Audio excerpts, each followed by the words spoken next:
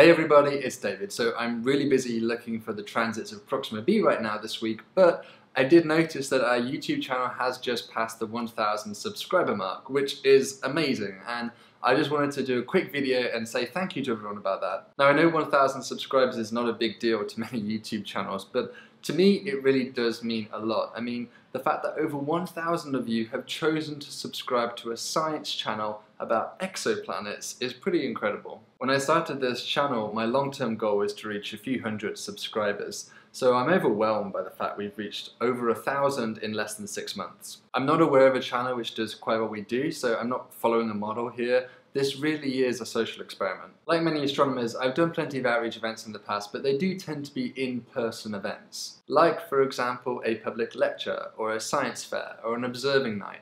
But all of these in-person events do have a problem, and that is that we all live increasingly busy lives. I mean, I know in my experience as someone who is passionate about science, it's very difficult to find the time to give up an evening or a weekend to go to a science event these days. So my goal here is to give you these bite-sized chunks of science that you could enjoy on the go during your commute or even at home at night. Moreover, I wanted to share our exciting science here to not just people who happen to live nearby a top university like Columbia, but to potentially millions of people dispersed all over the world from different backgrounds, far beyond the traditional walls of academia. I believe that science enables the future of our society. It's all around us, from looking at the rain falling down from the sky to playing Pokemon Go on your iPhone. If astronomy or exoplanets can be the hook to ignite or keep alive your passion for science, then I can think of few other things more deserving of my time and energy as a scientist and as an educator. Now, this hasn't always been easy. I know, for example, this